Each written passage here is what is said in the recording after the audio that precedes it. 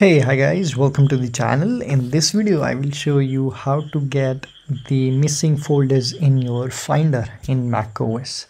Sometimes we open the Finder like this, Finder window, and then we see on left hand side not there is no folder available basically, or the folder which we want is not available here.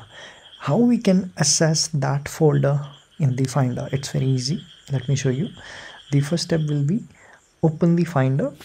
uh, Open Finder. If your Finder is not available on dock, you can press command and space and then search for the Finder here like this and open the Finder. Okay, after this you can see the menu bar on the top: Finder, files, added, view. Click on the go, and here we go.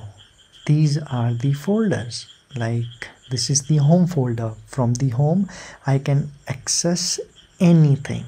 If I click on the home, here you can see all the folders are available.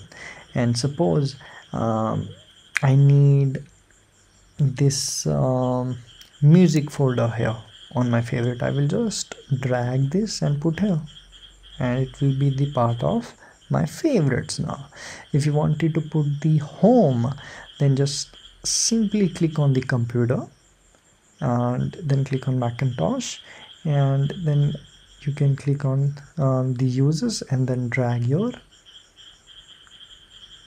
uh, main folder, and now everything will be here. This is how you do it. Thank you so much for watching. If you have any other question, you can ask. And yeah, if you wanted to remove these, you can simply select the option and drag on anywhere, and it will be removed. So easy. Thank you so much. Have a great day. Bye.